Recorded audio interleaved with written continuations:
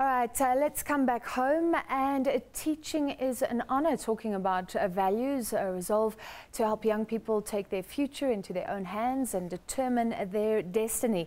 Speaking at a Johannesburg school, former President Thabo Mbeki said teachers could play a major role in advancing the African Renaissance.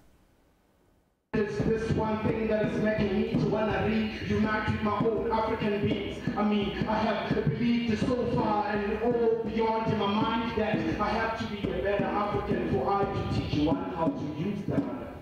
Africa is alive with possibilities, and as Africans, there's a lot that we can achieve, according to former President Thabo Mbeki. He says speaking of an African Renaissance is to speak of the coming into being of a new African identity. Mbeki says Africans have a responsibility to one another and the continent. If you just look at the history of this country, you know, apartheid, colonialism, apartheid did what they did. But as you walk around today in South Africa, everywhere, you see colonialism and apartheid reproduced everywhere. This is an African townships, this is a white suburb, and all of that. It's unchanged.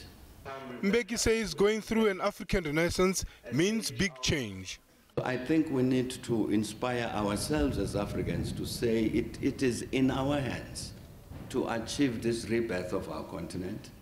There is no doubt that former President Thabo Mbeki became an inspiration to the youth, but not just that, and also a voice of the African Renaissance.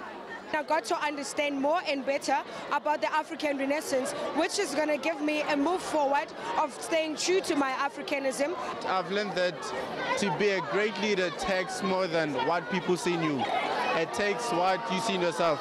And President Thabo Mbeki has proven to us that wisdom and knowledge is the only thing that can make a person a great leader.